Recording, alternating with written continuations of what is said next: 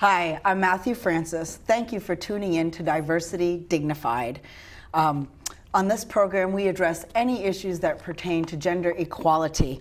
And so tonight, I'm really honored to be interviewing Dr. Matthew Fox, who is here in Portland, Maine. He'll be speaking about ecological and gender justice. He is the author of 33 books with another on the way, and these books have been translated in 63 different languages. He's also the founder of the Fox Institute of Creation Spirituality, which is in California, with, I believe, another one on the way in Colorado. So without further ado, I will let him establish his own credentials, and we will just start. Dr. Fox, thank you so much for being here. Welcome. One thing I think viewers probably are aware that you are an ex-priest, that you were in the Dominican order for 34 years, I believe. Right. You were silenced by Pope Benedict in 1993 for sort of the resurrection of creation spirituality. And I kind of think that that was sort of ironically providential. And I'm sort of wondering maybe what you did during that time and how you kind of came around doing what you're doing.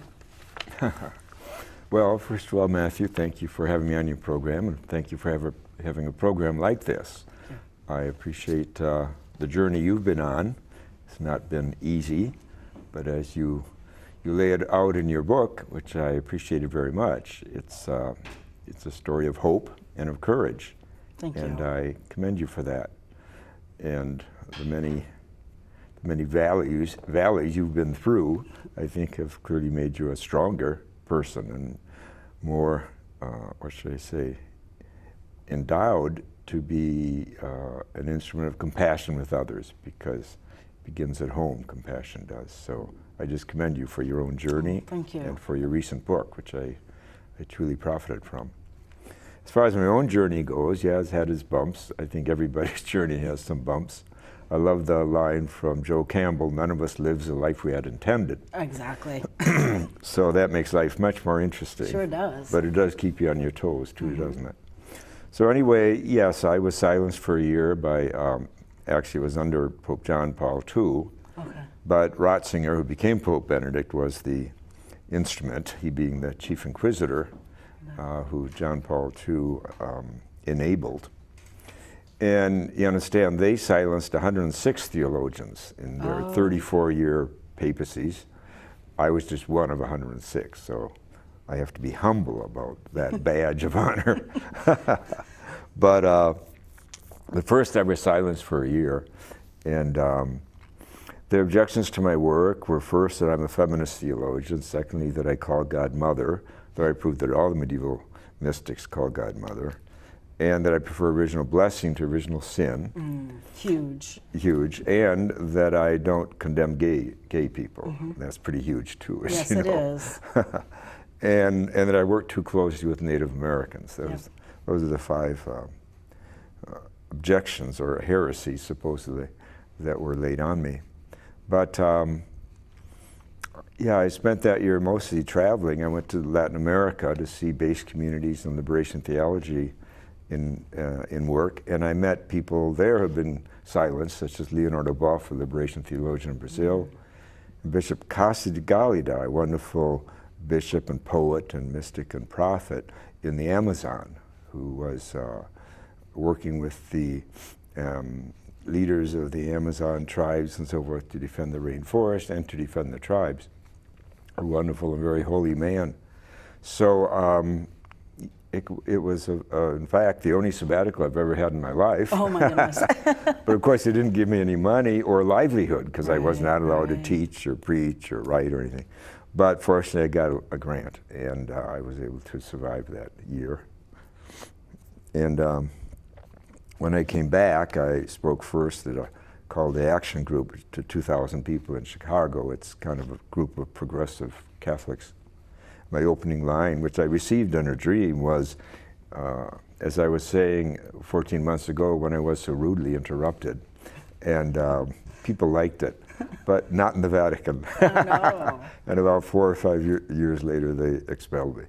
So what is so offensive about an original blessing? I mean, well, that's a very good question. I would ask the same thing. But Western Christianity, since St. Augustine invented the idea of original sin, 4th century.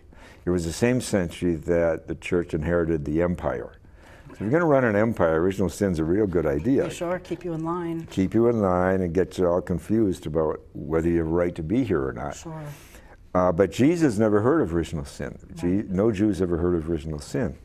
And so I just pointed this out in my book, and it was not well received by not just the Vatican, but a number of right-wing Christians, because sin seems to be the way many Christians approach the person in the story of Jesus. But creation spirituality is very different. We begin with original blessing, and that is to say that creation that brought us here, us meaning us humans, it has blessed us all these billions of years. Yes. And we know that scientifically now, but we also know it, our ancestors knew it, the Jews knew it. Look at Genesis 1. Everything's good, everything's good, everything's good. And when humans come along, it's a very good. Well, good is blessing is a word for goodness. So, but again, it's political. It's political that original sin has taken over the mindset of Western Christianity because it has served empires right up to today. Shame and fear. Shame and fear and guilt, and you don't have what it takes. I believe that the secular version of original sin is consumer capitalism. Yes. Because they're really saying the same thing. They're saying you don't have what it takes. You got to buy this. You got to get salvation from outside yourself. Yeah, if you're not producing or consuming, you're not really worthwhile. You don't really exist. Yeah. Exactly. Yeah. The young and the old experience that. And of course, those with handicaps, be they physical, mental, or something else. So, and then of course, also, original sin was never really defined by the church. It's just this vague thing. Now, for Augustine, it was about our sexuality. It really was. And that, of course, is pretty dangerous. But but it was left vague, and so I think that gay people come into the world and they pick up the message, oh, it's an original sin, it's a sin to be gay. Yes. Especially when that's what some churches are saying. Or transgender people, people of color in a racist society, women in a sexist society. So again, like I say, it's a way of keeping order, but it's not about freedom, it's not about grace, it's not about beauty, and it's not about empowerment. Right, and it's collapsing. I mean, people don't want to feel horrible about themselves. Imagine that. Yeah, imagine that. Yeah. I hope you're right. I hope it's collapsing. I mean, some people do. Adrienne Rich, the great feminist poet, says that many men have a fatalistic self-hatred. And when I look like at today's politics, I think there's a lot of fatalistic self-hatred. Why are all these politicians in denial about climate change instead of wanting to do something about it? Right. Might it be fatalistic self-hatred? That when you hate yourself, as Jesus pointed out, you can hate everyone else too. Oh, absolutely. Including the earth, including the elephants and the tigers and the whales and the rivers, everything that's dying with us. So I think there's some deep insight in Adrienne Rich's comment that, and I would add, I think original sin ideology, whether it comes from from Augustine in theology, or whether it comes from the secular world in consumer capitalism, both of them are feeding this idea of fatalistic self-hatred. And Jesus said, you love others the way you love yourself. So he's presuming that we learn to love ourselves. Well, good parenting and good, a healthy culture teaches people, and especially the young, to love themselves, to develop their unique gifts and all the rest. You know, Dr. Fox, so in my book, I kind of start off were that I was really afraid of God. I didn't truly love him because I didn't know love, because the templates I had were very angry parents. And so I wonder if some of that is going on too. This is the templates we learn: original sin, self-hatred, and we project that on God. Yes, and the punitive father. Yeah. Studies have been done on fundamentalism, and that keeps coming up. It's a punitive father. Yes. And a punitive father God. Right. And this is, of course, a reminder about why parenting, good parenting, is so important. Yes. But it's also a reminder about how good theology is important. Yeah. To be passing on generation after generation that God is essentially a punitive father who's judging you all the time and has a special place called hell to throw you into because you're so imperfect. Yeah. You know, it just goes on and on. Yes. It feeds a lot of sickness. And as you say, hopefully people are walking away from it. But in my opinion, they should be running away from it. Yeah. Yes. And the sooner the better. Yeah. So my job, I guess, as a theologian for 40 years has been to try to clean that mess up theologically and ideologically. And of course, we have the systems of psychology today and other sciences. And to say nothing of art and music, and you know, there's many ways to heal. And there's grief work to be done and the rest, and rituals. But we can't take it for granted that it's going to improve on its own, because I think the punitive father ideology, which is really behind all fascism too. Fascism is about putting order ahead of everything else, law and order. Right. And life isn't like that. There's chaos in life. Yes. And there's creativity that can be born out of that chaos. And this is what we should be honoring, is creativity and rebirth. And beauty. And beauty and co-creation. St. Paul himself calls about our being co-creators.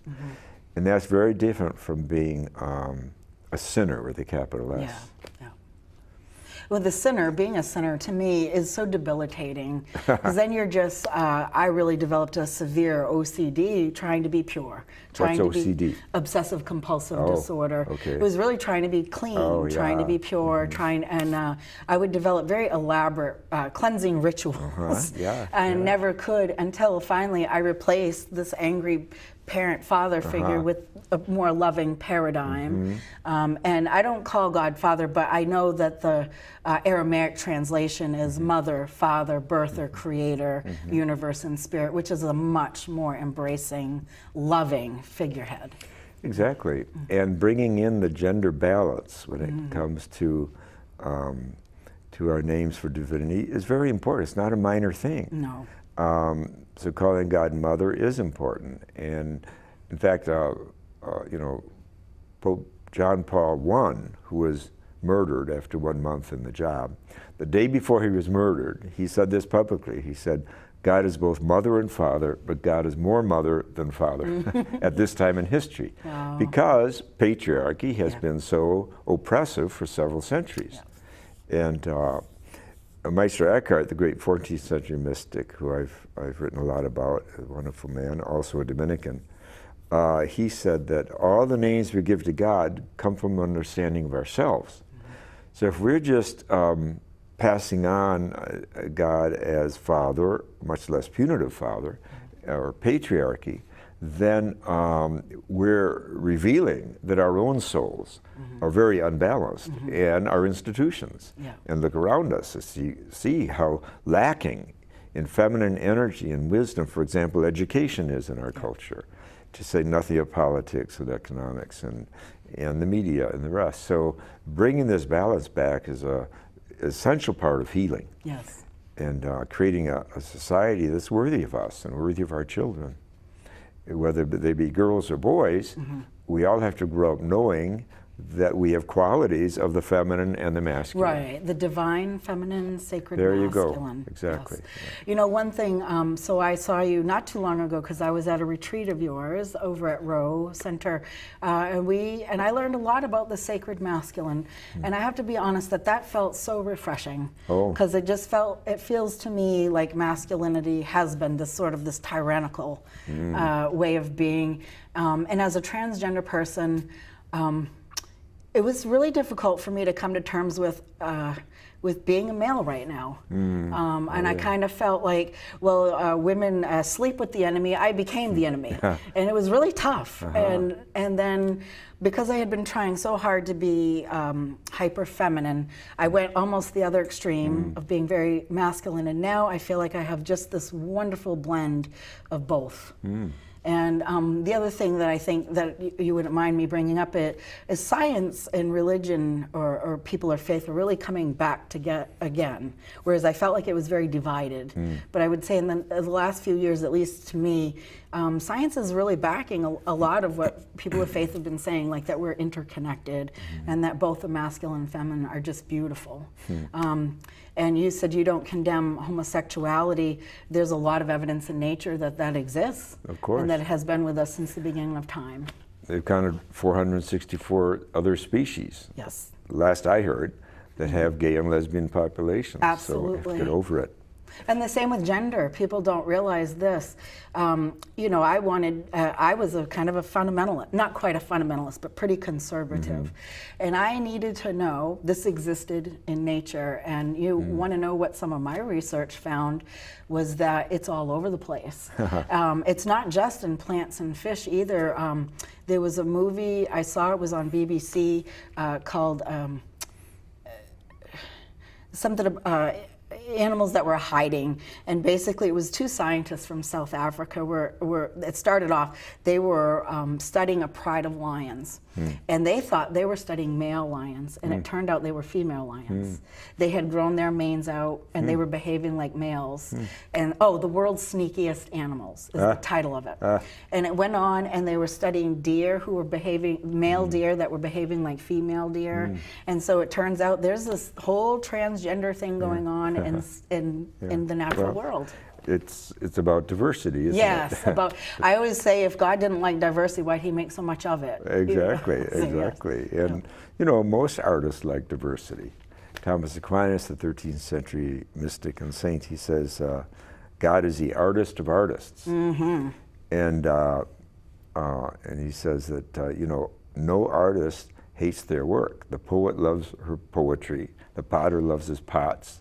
You know, the painter loves her paintings. How could God, who's the artist of everything, hate anything? Right, right. So diversity is how, you know, getting into the artist's mind is one way of understanding, I think, what the divine mind is really about. But you know, there's a story about homosexuality that I think I'd like to share with you. Please do. Yeah. A couple of years ago, I was lecturing in South Korea. They translated about a dozen of my books. And it was a very large hall, and it was packed, people sitting, standing in the corridor and everything. And it was 3 hours, it was a long afternoon, because of course I had a translator. After about each sentence or two, she would translate. The very last question, this young man stood up, and he said, I am gay, and I do not feel welcome in my church here in South Korea. And he sat down. Well, I launched into my shtick, and I said, well, first of all, my Bible says God is love. It doesn't say God is heterosexual love exclusively. That Native American leaders have told me that those who know the tradition know that all the great chiefs had gay people as their spiritual directors. Yes. And because they recognize that gay people carry a special gift of spirituality to a community. And then, of course, I talked about science, 464 other species, and 8% of any given population can be gay, etc. And when I remember the last sentence that I spoke was something like, so if you live in a society of any kind that is homophobic and worships a homophobic deity, you're in trouble because you're destroying spiritual energy. Yeah. And with that I ended, and two things happened. My translator disappeared. Just boom, she went away. And the guy who had invited me, who led the whole afternoon, he came rushing up to me and he knocked over the lectern. He was, and I didn't know what I had done. And he said, "You've just dropped a bomb, you've just dropped a bomb. South Korea is the most homophobic culture in the world." Okay. But he said, "It's good, someone had to drop the bomb, had to do and it. it's better that it be you, someone from the outside." Well, the next morning, I was traveling on a train with my translator further south to a university. We had another talk. And she said this to me. She said, "I want to apologize that I disappeared," because there was no one there to translate when I was signing books and stuff. You know. She said, "But here's the deal, I'm a lesbian. And while you were talking there, that last question, I could hardly translate at all. The top of my head was coming off," she said, because I'd never heard a theologian, much less a priest, talk that way before. Yeah. And she said, "As soon as you finished, I went to the bathroom and I cried for an hour." I bet. Which is really something, because this was a professional woman, very strong, Sure. in her mid-30s. But wow, the power of homophobia. Oh, it's so stifling, Dr. Fox. I mean, to have people stick up for us, to know who our allies are, is huge. And I fear so many people are walking around in shame, you know, afraid of who they are. And I love hearing that Native American culture embraced the sexuality, homosexuality. It also embraced being transgender, because we go back, we're called Two-Spirit, and that's what the Native Americans referred to us as Two-Spirit. And we were seen as the leaders and the sages to make the wise choices. And of course, there were tremendous responsibilities, but also some privileges, you know, some balances. So. Well, definitely, and appreciation for the gifts that Yes. come to the community Yep. through people like yourself and others. And yeah, and I think, I was telling you this in the car, I think your biography that you lay out in your book, short that it is, that you've suffered so many things. First of all, with violent parents, and then being in a mental hospital and all that, and being treated that way, and of course being on the streets and all of it, and then going through your own sexual identity as well. Then I think part of it has been an initiation into shamanism for you, that your leadership, including having a program like this, I think comes out of a deep spiritual place. And I should say I praise you for having the courage to step up and deliver and share with the community. It's just what the Native people say, that transgender people and gay and lesbian people have a special gift for the community, and the gift is spirituality, essentially. And a homophobic culture or church is, as I say, shooting themselves in the foot. They're depriving themselves of spiritual energy.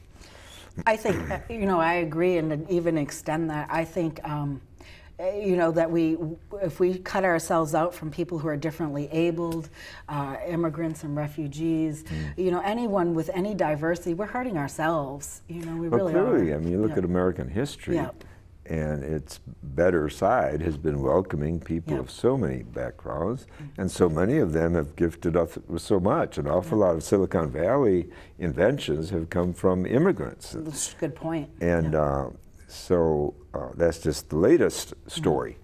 But, and we are all immigrants unless you're Native American. Right. And you're here, another issue that to me is front and center, and I'm so glad you're here. It is our environment. It's in trouble. I mean, we've made some poor choices, and we are wreaking havoc, whether it's due to self-loathing or that we really just don't comprehend what the consequences are. I think 98% of the world's scientists agree we're in trouble. And we need to double up, triple up, or, you know, what we need to do to take care of the environment. So.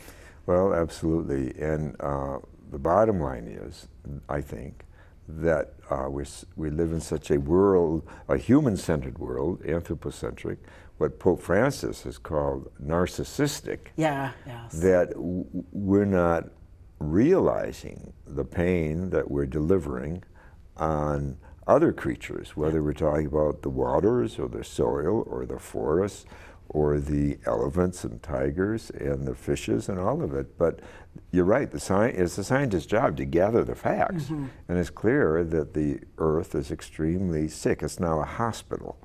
and of course climate change. Now, I was invited to a conference a year and a half ago in Florida about the rising seas and climate change. And this was in January of last year. At that time, Florida had 3 significant politicians, 2 of them running for president, and 1 the governor of Florida. All 3 were in complete denial publicly about climate change. But at this conference, it began with the scientist who got up and showed slides of Florida. He said, 10 years from now, chop. Then he showed a slide of 20 years from now, chop, chop. 30 years from now, chop, chop, chop. Florida is going under. Yes. And you have 3, Yeah. Bush, Rubio, and the governor in complete denial. Right. And I went to South Miami. There's 6 inches of water on the I know, sidewalks. yeah. And it's not just about getting your feet wet. No. When salt water rises and then flushes down our freshwater tables, we're done. Yes. As a species, you can't grow plants No. and everything else. So, and what do you do with sewers and all that? So, it's uncanny that humans can choose denial about so important a topic, and that we have, frankly, at this time, it seems, a whole party in America Right. that is committed to denial. Even though, now it's interesting, Al Franken last week, I don't know if you heard this, you know, the Democratic senator, said behind closed doors in the Senate, Republicans will admit climate change. Really? Yes. But that's even more pathological. Yeah, I was just going to say. Because in front of the doors, Right. they're doing nothing and denying it. Right. So this is complete hypocrisy. Yes. It's schizophrenia. Yeah. And it's a sign that our politics are absolutely, you know, off Yes. the chart. I hear from people saying, you know, Matthew, it's just evolution. This happened years ago and stuff. And I guess my answer is, you know, evolution took thousands of years. Exactly. This has taken a few hundred, and it's a very accelerated evolution. Exactly. Yes. And it's not taking a few hundred now. It's going to take a couple of decades. Yeah. Yeah. And you know, ask the people in Greenland. I just learned from a scientist this week. I've been in a science conference out on Star Island with scientists and a few others, and one of them said, you know, they're now grazing cattle in Greenland. Greenland used to be all ice. Right. Right. So, and talk, of course, to people from the islands, of the Pacific Islands. You know, these islands are being abandoned. Yes. Because the salt water is taking Just over the rising, freshwater tables, and so these are the canaries in the mine. Yeah. And then, of course, just check the weather patterns. Yeah. I just came from California a week ago, and we had the hottest 10 days in recorded history. And this was in June. Yes. So, and then the number of hurricanes, and it's all going to get worse. Even, yeah. Because of climate change. Yeah. So, again, humans, we're an amazing species, but it's not all good news. No. We're capable of so much denial, living in our own worlds. Yeah. And I think Pope Francis, you know, wrote a very fine encyclical on ecology called Laudate Si. I think he's absolutely right. It's a narcissism of our species. Yes. And anyone with moral instinct at all ought to be shouting and marching and demanding change. Right. And if we need to be stewards of this earth that we're, as the natives would say, we're borrowing from our children, our grandchildren, and we're not thinking with that in mind. It's just a very immediate gratification. Whatever we want, it will pay for the consequences later. And we're paying for them now. You know. That's right. And later is going to be worse if you don't shift. I really like Naomi Klein's book. This Is It. The title, the subtitle is Capitalism versus Climate. But she did a tremendous job of interviewing all kinds of groups around the country, including indigenous groups, that are doing very positive work at the grassroots. Okay. And so it's very important to keep our hope up on this and to realize that many people are aware, many people are doing a lot. Just 2 days ago, I think 300 cities, mayors of 300 cities in America said, we're going to commit to the Paris Accord. Oh, wonderful. And we're going to make things happen. So in a way, it may be in kind of a perverse way that the president pulling out of that accord we'll get grassroots groups doing more, and taking responsibility. Because this is not something we can just expect to solve from the top. Yeah. And a lot of corporations are smart enough, and even the Defense Department knows all about climate change. You know, like they were saying that this week, these scientists, that they've been quizzed by the Navy. Because of course the Navy deals with water. And as the seas rise, and they know it's rising, everything's going to change for the Navy. Where are they going to park their ships? That's true. The piers are underwater, all that practical stuff. So I mean, the president can prattle on about whatever illusions he's living under, but those who live in reality, I mean, he lives on a tower, you know, with so gold. Removed from the average. So removed. But even he will be affected when the air is no longer clean, breathable, and water is hard to find, and the rest. So it's a pitiful situation, but it is shedding light on the pathology of our civilization. I can imagine, because in so many ways, people who are wealthier can be removed about some things. But you know, the environment doesn't discriminate. When it has a hurricane, it doesn't care that you're living in a penthouse. Exactly. You know, that's right. And you know, I really feel, I've heard people make really careless statements like, well, you know, the earth is going to poop out anyways, or, but you know what, the earth is going to survive. It's us that aren't. That's right. Know. And we're bringing down a lot of other species with us. Which is that have pitiful. No say in any of this. No say in any of it. They haven't voted for Trump or anyone else. Right. Yeah. So people do make up excuses. But more and more people are waking up. And of course, we do have a lot of creativity as a species. There's a lot we can do. And I mean, you know, in India, they have a car that runs on air. That's I've wondered about good. Like solar cars, why not? And more and more solar and the batteries that go with it and all that. But we're not going to be saved by technology alone. We have to change our consciousness to get out of our anthropocentrism and our narcissism and realize we're in kinship with all these other beings. And the earth is an interdependent system, as you said. And we have to respect that. There's a web that we're part of here, and it's all sacred.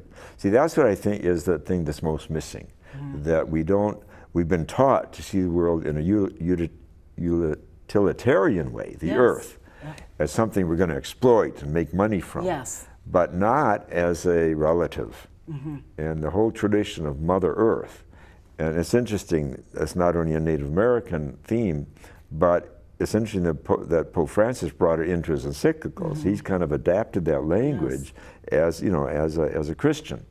And that's important, that we recover the sense of relationship. Everyone who grows a garden knows they're in relationship with the earth. Well, I find this interesting. You know, I just want to emphasize to people, it's not a bumper sticker, it's a fact that we are interconnected, and thinking that we can oppress the environment or a group of people or certain plants or animals, it does impact us. Absolutely. You know, if nothing else, the potential of another human being that never gets developed, that could benefit us, you know, if you want to look at it from an ego point of view. Well, that too. But, you know, we say we love our children and grandchildren and great-grandchildren, but we don't if we're not working that their life will have healthy air, soil, water, and numerous diverse species to delight and instruct them. There's so it's many a going complete lie Yeah. if we're not actively involved. Just don't give me that nonsense that you love your children, because it's a lie. It is. And an illusion. Yeah. You know, and as much as we complain about winter, for example, I can't imagine a world without having some snow. But I don't think our children are going to enjoy that. That's one of the things that's going to be gone. I've read that recently, you know. There's so, and the species that are just becoming more extinct, they're not going to enjoy these things that you and I, for now, get to take for granted. Right. So I agree. If you love your children, if you love yourself, you're going to show that with the environment. So. Yeah, I do know, on a personal note, once President Trump pulled out, I woke up redoubling my efforts. Like, I thought I was doing a fairly good job, and I guess I expected the government to take care of business. But you know what, they're not, and it is definitely up to us to step up to the plate post-haste. Well, exactly, as you say, to double our efforts. And I think, you know, there is a lot of that going on. It the fact is. that 300 mayors got together Yes. and committed themselves Yep. is you know, is significant, I think. Yeah, definitely, definitely. Is there anything I should have asked you that I did not?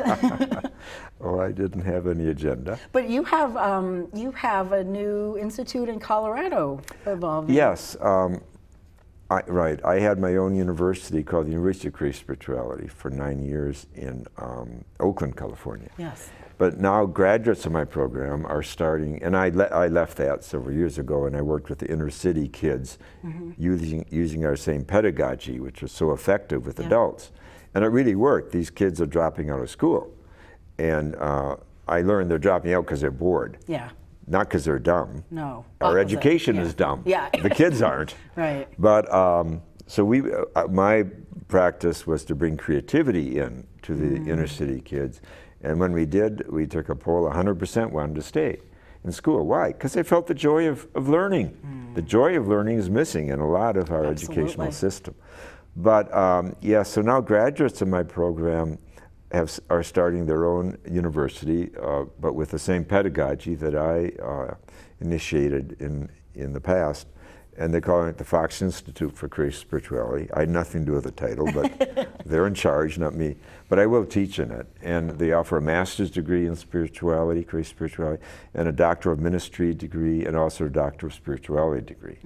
And it's an intensive thing. So you come for 1 or 2 weeks at a time. So it's not about moving to Colorado. Yeah, so you don't have to relocate. Exactly, it's not that. And then within a year, they'll have some classes, not all, I think no more than 40%, online as well. And they're trying to keep the cost down and all the rest. Oh, wonderful. But I think it's really special and important because we need a spirituality today for the very reason things we're talking about. Yeah. You have to be strong. You know, spirituality is about warriorhood.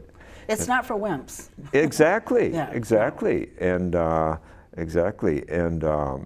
so we need to be intellectually strong as well as if you will, psychologically and spiritually.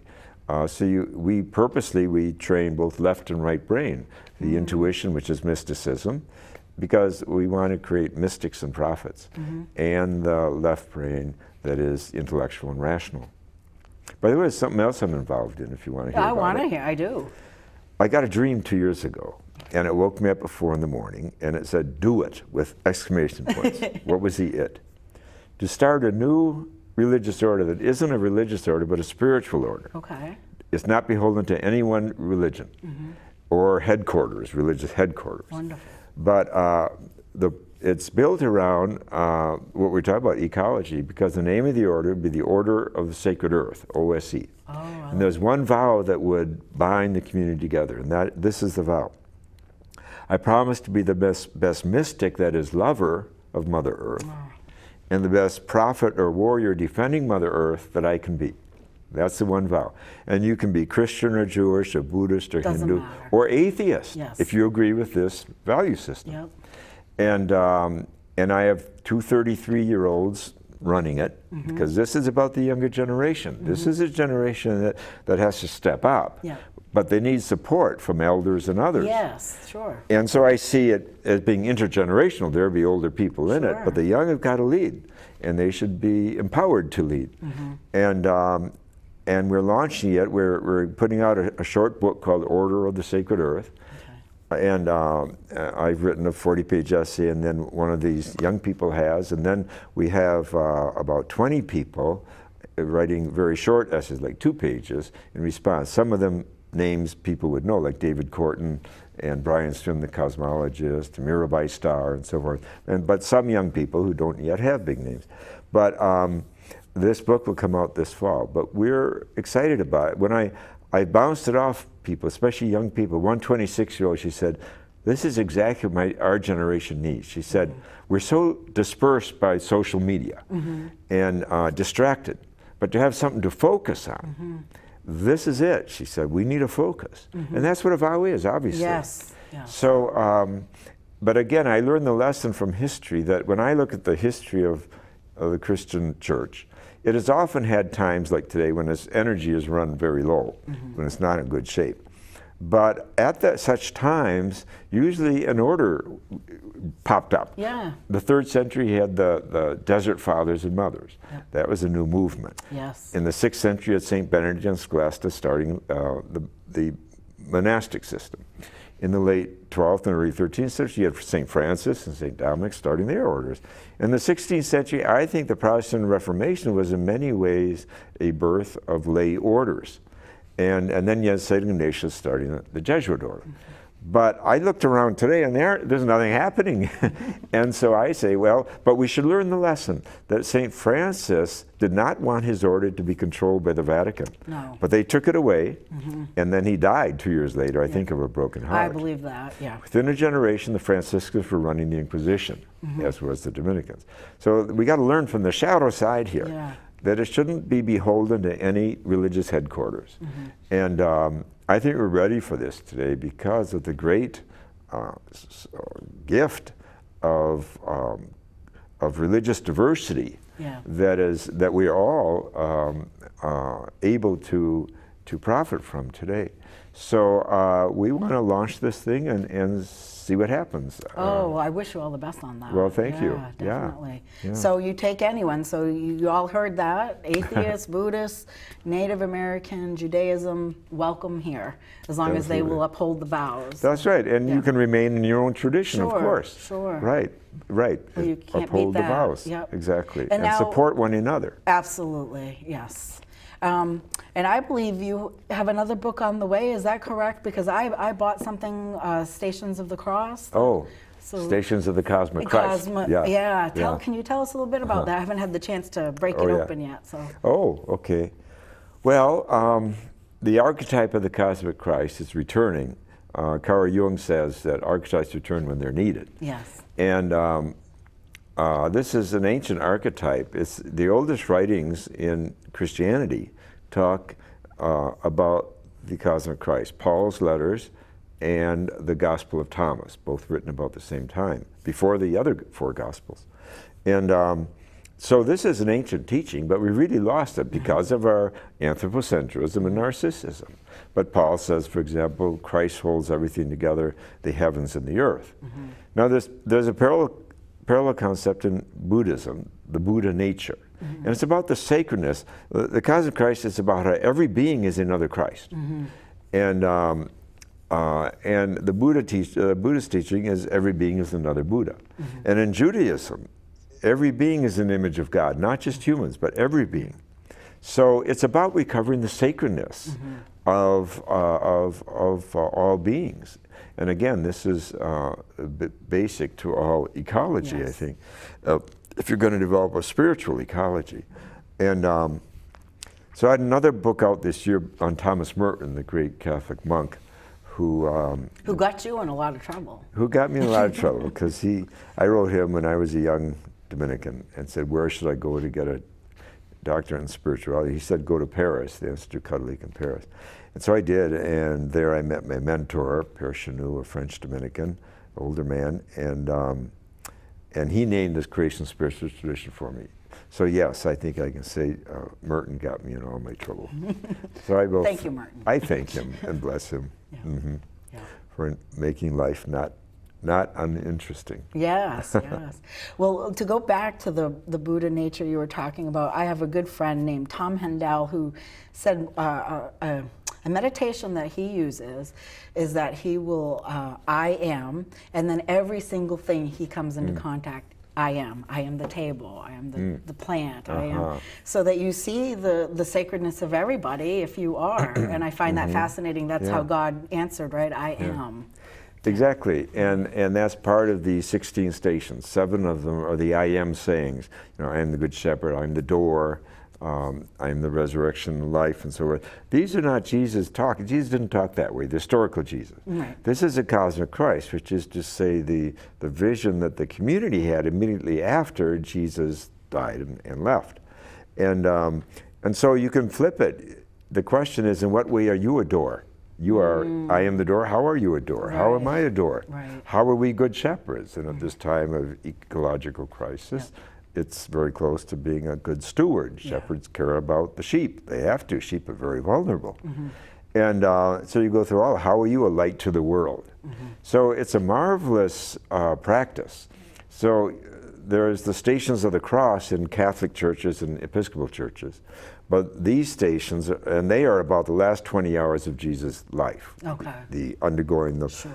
Pilate and his death and all that. But these stations are about the great stories around Jesus, because they're all set in the Gospels around cosmology, including Bethlehem and the Nativity, including John 1, in the beginning was the Word, including the baptism of Jesus. We're told the sky opened up. Right. You know, that's kind of cosmic. Yeah, I'd say so. You'd say so. Transfiguration, when he went up to the mountain and they saw his radiance. Yeah.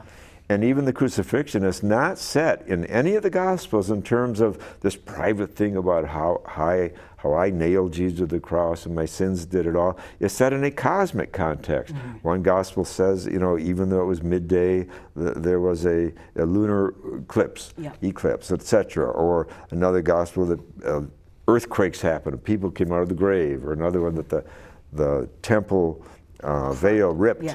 And yet we know at that time that veil had a picture of the cosmos on it. It was a universe that split. So and then the resurrection, the ascension, Pentecost, all these are set in the cosmic context, but we've lost the power because we've reduced them to psychology. And there's not the power there that is to be found in cosmology. So this is part of the cosmic Christ. So this is a practice, and we have these two artists who created these icons. And now they're available in a two-dimensional form. One version is aluminum. You can put them on your church walls, your chapel wall, whatever. And the other is actually a high-quality paper photograph. You can put in an 8 by 10 inch frame, and again put it up on the walls. And so you walk. It's like a mini pilgrimage. You walk from station to station. You pause and you meditate on each.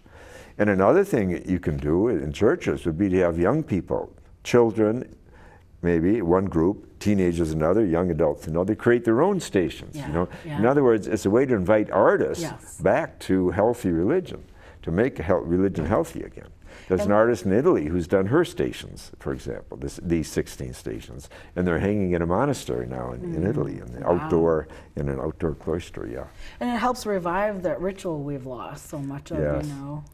We need ritual so much. We much. do need ritual. Get out of our heads. I feel a personal appeal to ritual.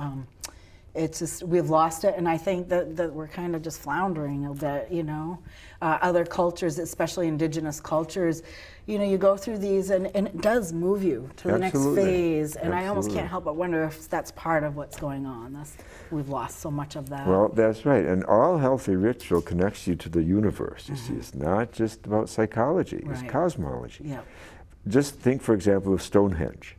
You know, these people, thousands of years ago, before the invention of the wheel, got out of their couches and dragged literally tons of rocks to a place. Why did they do that? What motivated them? It was the solstice and the equinox. It was our relationship to the cosmos. And so if we're looking to get energy back, and, you know, get out of couch potato-itis and eating potato chips till we die. Ritual is, look at Burning Man out in California. 65,000 people come out in August in the desert. I mean, crazy, if they were reasonable, they'd go in March, but no, August. But that just shows the appeal of ritual, because people are hungry today. You know, frankly, Western religion today has pretty much rendered ritual dead. It's all about reading prayers and getting on the right page. And, you know, the eyes, you know, Rilke, the poet, said this. He said, the work of the eyes is finished now. Go and do heart work. And all the images repressed within you. So, and of course, real ritual includes a body, as Native people know, of course. They wouldn't bring a book to prayer. They dance. And they sweat. You don't bring a book into a sweat lodge. No, and that's a purifying thing. Absolutely. Yeah. I've even wondered on some level, because I smoked for 20-something years, and we all went out and huddled, and I can't help but wonder even if smoking was a form of our little fires. We had our little fires, we'd huddle around speaking, and you know, that's what we used to do, is have big fires and talk with each other and dance and things. So. Well, yeah, when people don't get rituals from the culture, they do make their own. Dysfunctional rituals. We get dysfunctional ones. Yes, yeah. Yeah, and you know, drinking and even drugs. You know, there's a search for a high. There's a search for ecstasy and for transcendence, even in that. But it's not a very healthy way to go. It's a rule. Yeah. And I thought I read somewhere, or maybe I heard it from you even at the retreat, that you had worked with youth with raves. They were doing with raves. Yeah. Years ago, I realized we have to reinvent worship in liturgy and bring the body back. Yep. And that in the last 20, 30 years, new languages have been developed, such as rap, you know, new art forms, rap, DJ, VJ. Why wouldn't these be used in worship? Sure. It's sacred technology, you might call it. So we started what we call these rave, some people call rave mass, and it was in Sheffield, England that it began. Oh, okay. Yeah, I know you spent time in Sheffield, England. That's where it began, and I met these people. They flew over to Seattle to meet me at a conference, and I was very impressed by what they were doing, and so we adapted it in America our own way. But and then that's when I became an Episcopal priest. The Pope fired me, and then I became an Episcopal priest. And I told the Episcopal Bishop of San Francisco, I want to do it for only one reason: to work with young people to reinvent forms of worship. Wonderful. We've done over 100 of these masses now. We call it the Cosmic Mass, and like we did it in the World Parliament a year ago in Salt Lake City, and there were 400 people in the room, and 200 more were banging on the door to get in, but there was no room. So you don't usually see that in church. No, you don't. No, we did it at University of Colorado years ago. There were 1,400 people in the big ballroom there, and yeah, it really is time. And again, I have young people in their young 30s directing the Mass, and overseeing it, and of course I'm there too as an elder. But yeah, we want to see this catch fire too. Okay. And I think it's overdue, really. Absolutely. I think we need it, and all kinds. Like we did it for 1,000 people in a Sounds True conference a year ago in the mountains of the Rocky Mountains near Boulder, actually. And there were atheists, there were Buddhists, there were rabbis, there were Christians of all denominations. And it was really powerful for everybody. And afterwards, an atheist, this woman came up, she said, I am an atheist, a fierce atheist. I'm so fierce that when I walk down the street and there's a church, I cross the street to go. But she said, when we did this grieving thing, because we always include grieving, it's such an important part of ritual today, it's so needed. She pointed to her heart. When we did the grieving, something happened in here, she said. She said, by the time communion came along, I had to have some. She said, this night has transformed my life forever, she said. Wow. So, you know, we've had a lot of happenings at these masses, so I know that it's I love how you have the balance, because one thing in your retreats, you've invited Ellen Kennedy and you do sacred circle dancing. And as a result of that, I myself have gone to many sacred circle dances, and I do feel that is so important. And so, yeah, young people are yearning for it, middle age, all of us, we need it, we want it, craving it. That's right. And ritual, when you look at indigenous people, it's a marvelous way of bringing together the generations. And we need that intergenerational sharing and wisdom today. Yes. Wisdom comes from the young and wisdom comes from the old. Absolutely. And we need spaces and forms in which this can happen together. And so, yeah, there's a lot that we can be doing today. Absolutely, and you're still doing it. You don't believe in retirement the way that we do, right? No, I talk about retiring the word retirement. Yes, I know. And replace it with refirement and rewirement. Right, repurpose. Repurposing, refirement, rewirement, that happens when you get older. And of course, there are a lot of older people today. We're living longer. Yeah. And they have a lot to give. We shouldn't put them on shelves, and we shouldn't put them all in one place like a ghetto. No. With only playing canasta and going golfing. Yeah. That's not, young people need elders, and elders need young people. And you know what, no matter who you are, you need purpose. That's You need right. purpose. That's right. Yeah. Yeah, meaning. Yeah. And there's, as we've talked about, there's so many needs out there that no one can be sitting this out. No. All hands on deck Yeah. if we're going to survive, Yes. because the ecological crisis is a wake-up call. Yes, it is. Yes, you don't get to opt out on that one. Exactly. You know, unfortunately, Yeah. or fortunately, maybe. Yeah. Yeah. Yeah. Yes. I've so enjoyed this discussion with you, and I really want to thank you for being in Maine and giving this much-needed talk tonight. So. Well, thank you, and thank you for your invitation. I enjoyed the talk too. Thank you. Well, viewers, thank you so much for tuning in. I hope that you learned a lot, and it's unfortunate I can't air this before this evening's speech that Dr. Fox is giving, but you are hearing the interview, and please know that our environment is in trouble. Let's make some choices to help her out. So thank you so much for your time and your interest. Have a good night.